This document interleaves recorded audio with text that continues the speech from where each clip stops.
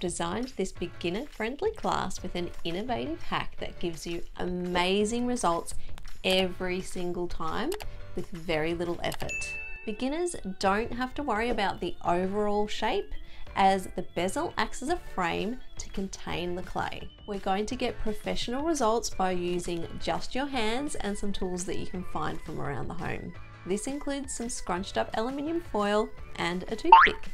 One of the most important things about how I teach is that I give you extremely close up shots so that you can see all of the really fine details. I also provide different variations of dragon eyes and coach you as you go so that you can learn how to develop your very own unique style. Hi everyone, I'm Mel and I've had over 20 years experience as an artist. I'm chronically ill and disabled, and I've found innovative ways to continue making my art through using polymer clay, and I've been using it exclusively for about 6 years now. However, I do all different types of art and exhibit in galleries. I also run an Etsy shop and a YouTube channel. I'm actually known as the Eye Lady. In this class, we'll cover everything and we'll break it down into easy steps. Yes, straight up, we are going to learn how to sculpt your dragon eye with expression and character. We'll combine all of these skills into a class project, which is your very own unique dragon eye pendant. You can make never-ending presents and treasures for your family and friends that you can also sell online. I hope that you take this class and that you enjoy it. I'll cheer you on every step of the way and you can dominate it.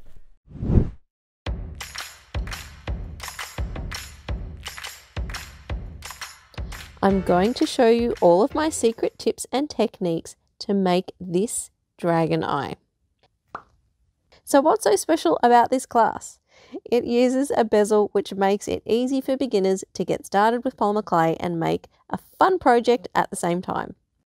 It helps you build a foundation in learning how to work with polymer clay. You don't need lots of tools and equipment. And I'll only go over the essentials for this dragon eye class and some additional options. In a future class, I'll also show you how to make it without the bezel, and we'll go into all of the different engineering and hardware options and their strengths and weaknesses.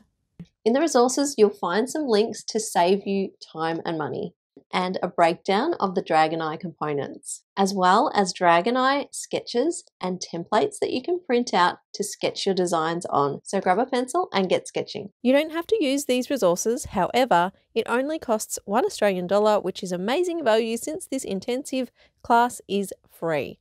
While you're there, you might like to check out the artisan hand-painted cabochons my Etsy shop is known for. I'm going to introduce you to the tools and materials you'll need, and I'll go into a few more of these in detail throughout the class. There's also a list of materials in the description box. Let's start with polymer clay. My preferred polymer clay brand is Primo Sculpey. The Primo Sculpey polymer clay colours I'm using include turquoise, copper, bronze, cobalt blue hue, white gold glitter, and 18 karat gold. I also mixed together the 18 karat gold and the bronze to get a copper colour because I ran out of copper and couldn't afford to buy more clay, so you can always mix some different colours together to save money like this. Those two colours made the light blue colour, and these three came up with a gorgeous bluish green subtle colour as well, a nice little variation there. So I always use a 50 or 60 millimeter hexagon mosaic tile as my work surface. Blue tack is so convenient and handy to stick down the 25 millimeter copper bezel onto. And the bezel is also known as a pendant tray. You can use whatever size you like, however, for this class, the reason why I chose a small size like this one is because it's just an easier scale to work with when you're beginning, and then you can move on to a larger scale once you gain a little bit more confidence. Anyway, I've hand painted these 15 millimeter glass cabochon eyes with acrylic paint. You can also buy both hand-painted and printed eyes from Etsy. I much prefer the hand-painted versions as they have a beautiful metallic shimmer that gives them a realistic and magical look Compared to the printed eyes that can look manufactured, it really comes down to your preference. Liquid clay, such as a translucent liquid Sculpey, is used to join the clay to the bezel and to stick in foreign objects, such as crystals, and you can learn more about that in the embellishments part of this class. It's essential to have a cutting blade or knife. An X-Acto knife is very popular. You could always use a kitchen knife to start with, but just be careful not to use it in the kitchen again once you've used it with polymer clay for health and safety reasons. Toothpicks or dotting tools are really fun to work with. Toothpicks are pretty handy to use for all different purposes. Scrunched up aluminium foil, coarse grit sandpaper, or a toothbrush will help you to create beautiful textures for your dragon eye. You'll need a roller of some sort, and it could be either a solid acrylic roller, a rolling pin, a drinking glass, paintbrush, or even a pencil. You'll also need an oven tray and some kind of tent made from either a barbecue tray, aluminium foil, baking paper, or even just a piece of printer paper will do. I'll show you exactly how to do this in the How to Bake section of this class. You'll need an oven to bake your clay in, and lots of people, including professional polymer clay artists, purchase and use a toaster oven. And last but not least, the most important tools you'll need are your hands. Real fast, next we'll cover optional tools and materials. I wear nitrile gloves to help protect my hands. A small piece of sandpaper can be used inside the bezel to rough up the surface so the clay sticks better. Gathering a small collection of general modelling tools is handy, and there are many different sets with lots of different options. A rigid slicing blade is mainly used for lifting up thin sheets of clay off your tile work surface. A 25mm Sculpey cutter. Otherwise, I'll show you how to use a DIY template with a cutting blade during the class. A silicone shaper tool is super handy to have as a part of your toolkit. They're great for shaping your clay as well as picking up small balls and those little dragon warts. Crystal chips. I use a small carnelian chip in the class project, and you can get tiny little bottles of mixed crystals that can give you a variety of colour options to match the clay in your dragon eye. Other embellishments cover a wide range of weird, wild, wonderful, sparkly, glittery goodness that's just way too vast to cover here. However, you can see some inspiring options in the embellishment part of this class. Cotton buds to generally clean up mucky bits on your cabochon. Isopropyl alcohol can be used to clean your cabochon, as well as smooth down any unwanted blemishes and marks in your clay and bring it to a professional finish. An old brush to apply your liquid Sculpey. However, a toothpick or your finger could do just as well. Tweezers are handy for picking up little balls, coils, and small bits of clay. Texture sponges can be found mostly in polymer clay supply stores, and it's an easy way to get a distinct and more uniform texture across your clay. It's not necessary to have a pasta machine, as you can simply roll your clay into thin sheets by hand using one of the roller options that I mentioned previously. If you want to get serious about polymer clay, then the first thing I would buy is a pasta machine personally. It means you can focus more on producing work rather than having to condition lots of clay. I can't live without mine, as I have chronic pain in my hands, wrists and shoulders. I simply wouldn't be able to work with polymer clay without it. I definitely recommend anyone and everyone to purchase a pasta machine to help streamline your workflow. I recommend Primo Sculpey for beginners. You can mix different colours of polymer clay together to save money and to create harmonious colour variations. Beginners may find it easier to start with a smaller size bezel. Toaster ovens are a popular alternative for baking polymer clay. Invest in a pasta machine to improve your efficiency and workflow. We are going to learn how to use this bezel, how to prep it, and how to get that dragon eye in there. You can see it's flat on the back, however, there's this little section in here that we can fill up with some polymer clay. So let's get on with that very soon. You can use any size bezel you like, and they come in different types of metals like silver, bronze, and of course the copper color that we're using in this class. We're going to start by using a larger tile as our work surface, and this little mini tile is fantastic to make it portable, moving your projects around instead of lugging around a big tile everywhere. It's also super easy to pop into a container to protect it from dust and to come back to work on it whenever you feel like it. And also you can remove the blue tack and put it straight into the oven as well. You guys know from my other classes that I like to use blue tack a lot, whether I'm painting cabochon eyes or making a dragon eye in a bezel. Yes, I love blue tack. I blue tack everything, and here is some more blue tack for you now. Stick the bezel on top of it and it won't move around, and it will be so much easier to work with. We're using one of my hand-painted cabochon eyes. One of the key concepts in the class is that less is more. It just makes it a really simple, easy, and enjoyable process. Let's jump into it now. This polymer clay I'm using has been properly conditioned and has been put through the thickest setting on a pasta machine. If you don't have a pasta machine, you can simply roll it with an acrylic roller or rolling pin of some sort.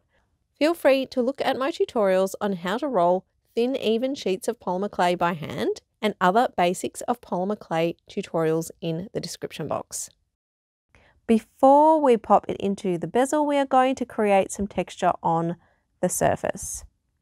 See how I'm using this scrunched up aluminium foil to get a nice texture.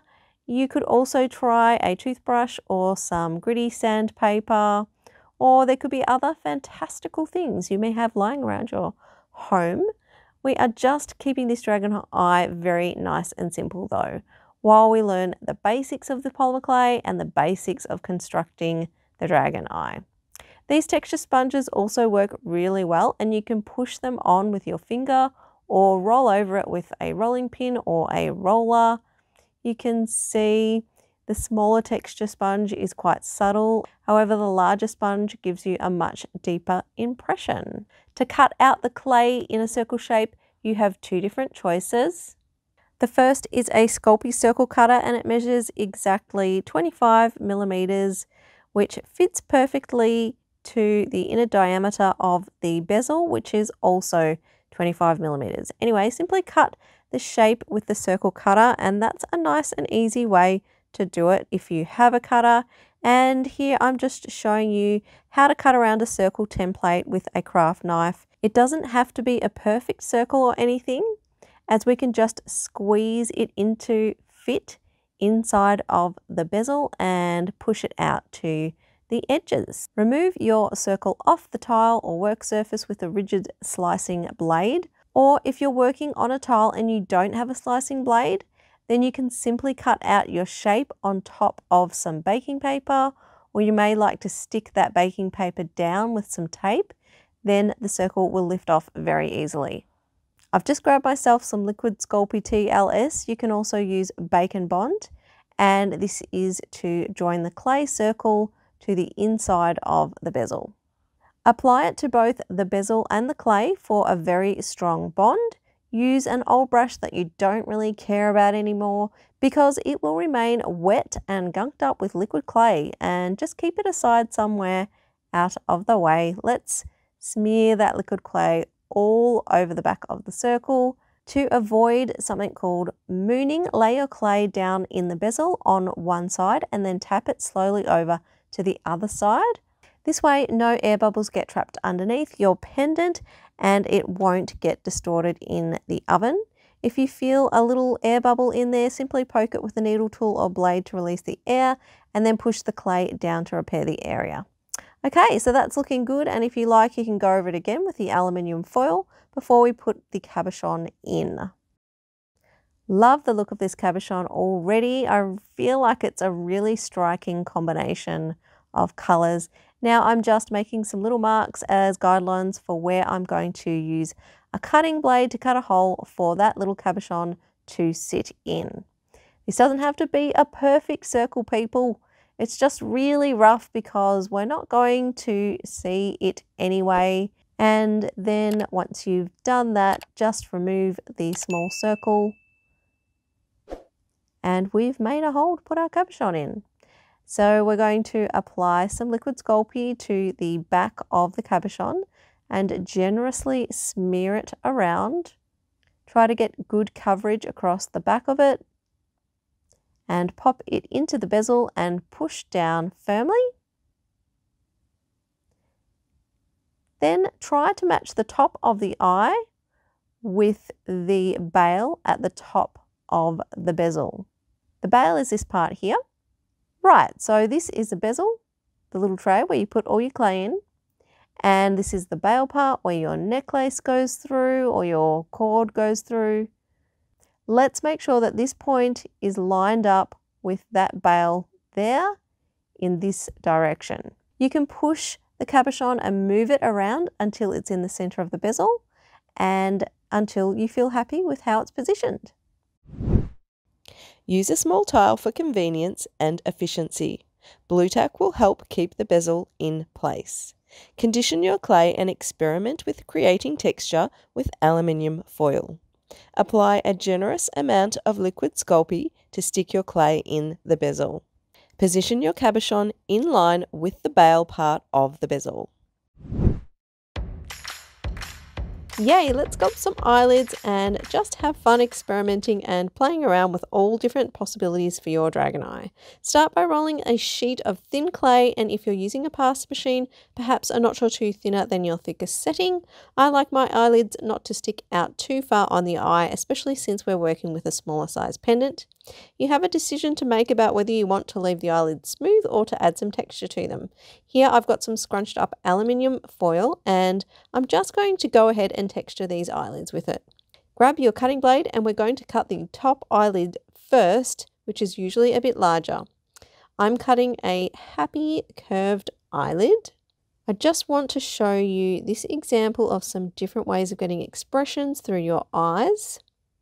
To make your eye look angry, cut out a bit more of an angled eyelid, and you can make it a bit thicker on the end like this. If you want it to look like it's had a little bit of a fright, then try and show as much of the cabochon or pupil as much as possible and keep the eyelids thinner too. And I'm just going to show you a very rough, thinner version as well of the surprised one here. It's all very rough to see how you go playing around with those. And the next one is a sleepy or sneaky eye. And we're actually covering quite a lot of the cabochon with this. So he's just a little bit sleepy, or he is about to commit a crime. Let's see how we went.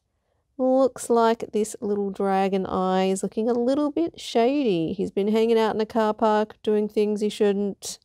I don't know. Anyway, I feel like it's a little bit too thick, and I'm just going to shave off a little bit of this eyelid.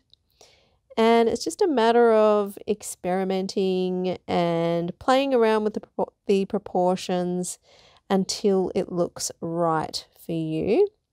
I've already chopped the lower eyelid, and generally it's smaller and thinner in size, and this is what it looks like. Okay, so I'm really happy with this lower eyelid and how it looks.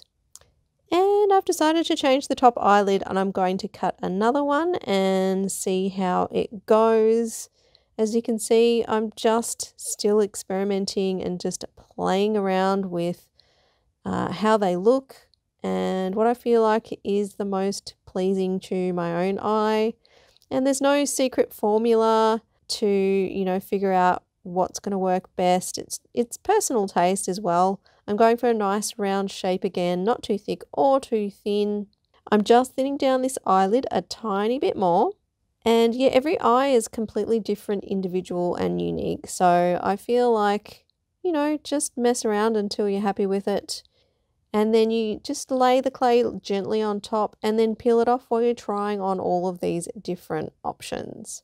Okay, I'm quite liking how these eyelids are looking. I've purposefully made them a little bit thinner because I want to leave a bit of space to show you how to decorate other parts of the pendant. Then pushing down the top eyelid because I'm happy with the position of it, and pushing down this point on the right hand side and then bringing the very end of it up a little. And with the lower eyelid, I'm just making sure it's in a nice rounded shape and that I keep it at a nice crisp 90-degree angle. Okay, then I am putting it underneath that little point we just created, and if you have a bit of excess on the end, you can simply just chop that off. A silicone shaper tool is going to help keep this edge nice and smooth and on the angle that I want it to be. You don't have to do this pressing with the tool that I'm doing around the edge. It's not 100% necessary, and I'm just kind of fiddling around at this stage. However, it will make the join a bit stronger. The reason why we don't worry too much is that polymer clay is so sticky when it's conditioned properly, so it will stick very, very well and takes away a lot of the work of having to join things together. I've lost the texture, however, that's not a big deal. As you can see before, I just went over it with the aluminium foil again, and it was looking a little bit gapey at the bottom, so I just got that tool and pushed it back a bit into shape. I hope your dragon eyelids are coming along really well and you're starting to get the hang of it. This is one of my favorite techniques to use, and you can see it a lot better here. With this bottom eyelid, I'm going to run it up and under and cut it off at the end. And if you just angle your knife at about 45 degrees, it works perfectly. Remove the excess and I'll just tidy up a little bit. Now it looks like it's going underneath the top eyelid as well. And just clean up any little bits and pieces that you like. I'm very, very happy with how this is looking, and I can't wait to show you all the amazing things you can decorate your eye with. Key points for sculpting the eye. Decide whether you want to make the eyelids smooth or textured. The top eyelid is usually a little larger than the lower eyelid. Experiment with cutting your eyelids to show different expressions. Lightly press down your conditioned polymer clay to make it stick down in the position that you want. Use your finger or preferred modeling tool to smooth down any blemishes as you go. If you've lost the texture, simply apply the aluminium foil technique again. We are going to learn how to decorate your dragon eye. I've got some crystal chips here. They're little tiny mini ones, and I've selected a piece of carnelian because it goes really well with the copper in the eye. And it's quite a large piece. I've got a piece of printer paper and I'm just going to roll a coil.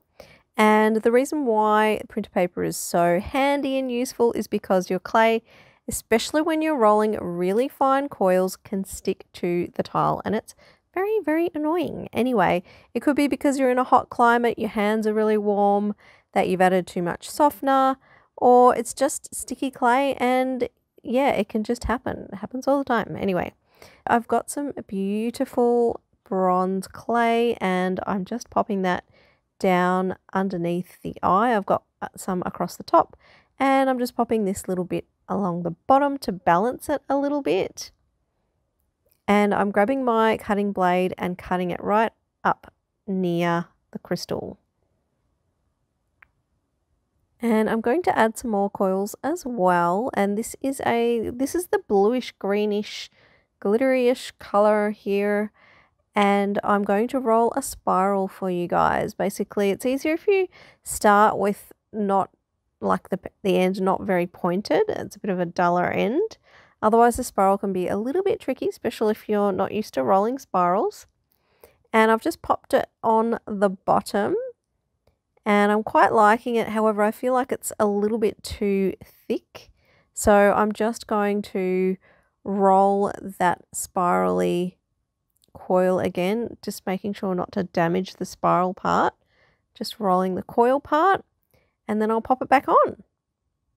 So I'm just thinning it out with my index finger, popping it back on.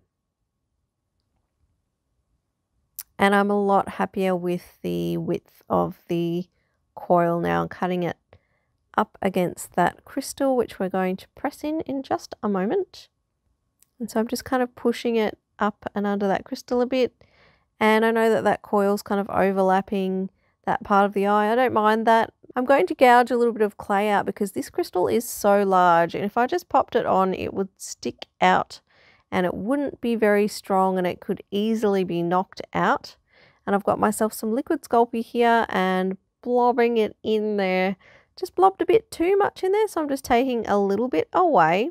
And then I'm popping the crystal on and just setting it lightly on top of there for the time being. And oopsie daisies, I just dented it a little bit and I smoothed it over with a tool, and I'll show you that again, how I smoothed it with the tool to kind of fix that in just a moment. But I'm just retexturing that bottom part just with any tool, toothpick whatever that you have lying around, and you can see I've just smoothed it over and it's pretty much gone. But if you're a little bit fussy and you're like, oh my gosh, it needs to be smoother, here is some isopropyl alcohol. You can use, well, probably 99% is much better. I've got 70% here. It's better to use a fine synthetic or sable brush to do this, and it gives you an absolutely beautiful finish. However, I just had a cotton bud on hand, so I just used that. I'm not being too fussy. And anyway, I'm just pushing down the crystal and just doing it very, very carefully, because if you slip, oh my gosh, your eye might be not an eye anymore. And that part of the eye sometimes moves over, so I'm just pushing it back. And I'm just pressing down again. And you can see a lot of glue is squidged out the side, so I'm just going to wipe that off with a cotton bud and keep it nice and clean. And I'm using a silicone shaper tool just to push those coils right up as close as I can get them to the edge of the crystal, just to finish it off. And this is what it looks like. And you might be wondering, what can I bake in my clay? Yes, crystals like we've seen. Also these crystal chip bracelets. Here's a nice big hunk of pink agate I put into this dragon eye. And this has just the chips on their own, which is pretty much all the way around the edge of the dragon eye. This one has the crystal chips. There's holes in them, and I just put some dragon warts straight on top of the holes just to disguise them. And these are little canes. They're ready-made, already baked, and you can buy them really cheap. They're really cool. These are cat's eye beads, and they do have a hole in them, so you will need to disguise that hole. You can get them in lots of different shapes and sizes, and this is one here, micro beads, which are super cool. However, yes, my gosh, they go all over the place. And there's some spikes, which are really cool and punky looking. And any kind of metal you can bake into your clay. Charms work well. Any kind of wood. This is a man-made druzy, which looks very cool. I'll show you that in a minute. And of course, natural, beautiful gemstones. This is a gorgeous piece of amethyst. That's the druzy I mentioned before, and some amethyst spikes or points.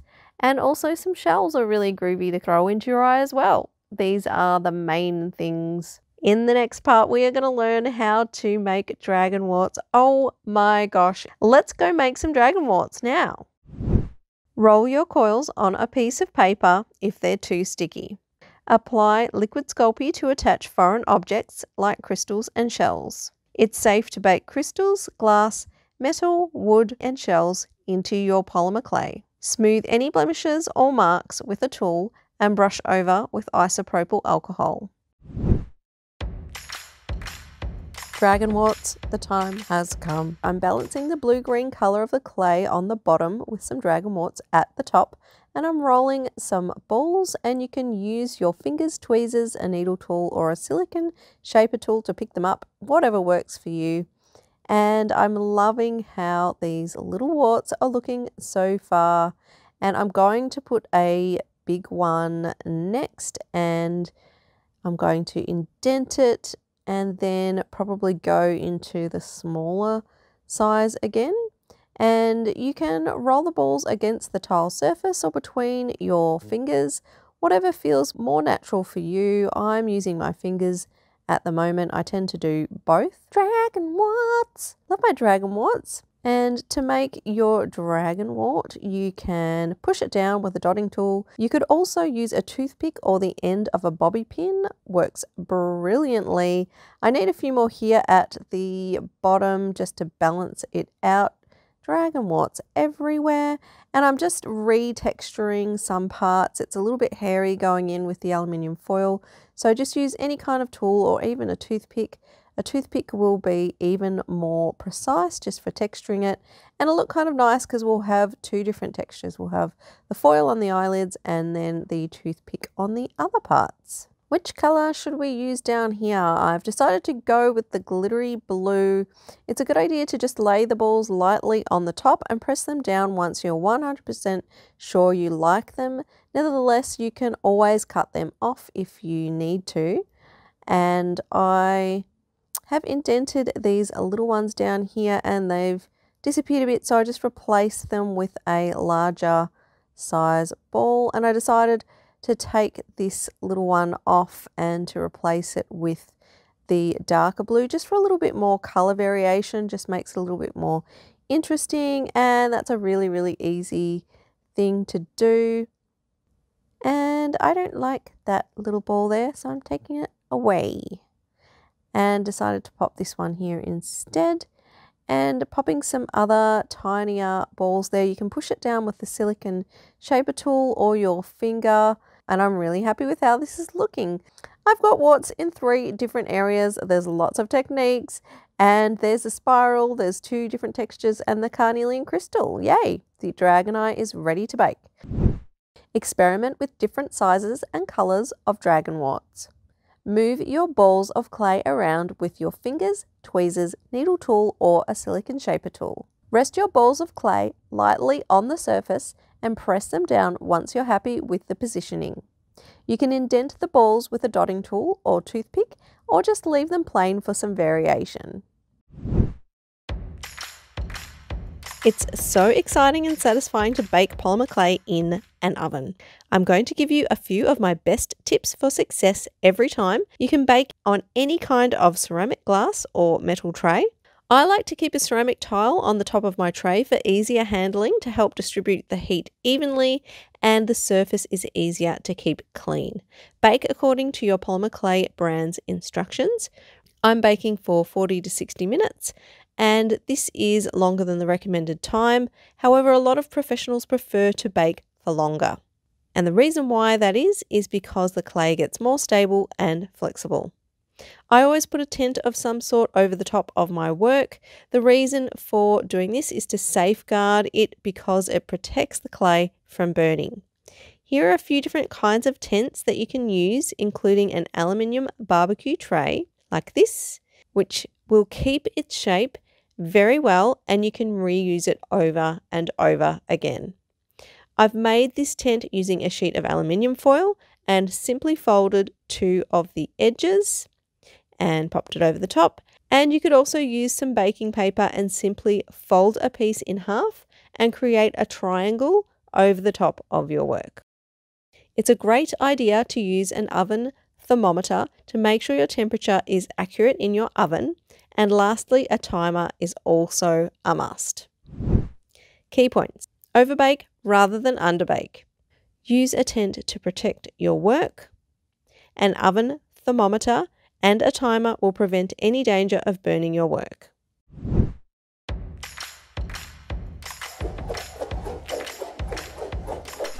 Where's my hand there? Congratulations on completing this class and finishing your project. Yay! You slayed it. We've learnt some of the basics of polymer clay and also easy techniques on developing your own style of making dragon eyes. Sculpture is about trial and error, and you can always make something again and make it even better the second or the third time around. Just stay persistent, curious, and experiment until you're happy with the results. Thanks for joining and supporting me in this class, and I'll see you in the next one.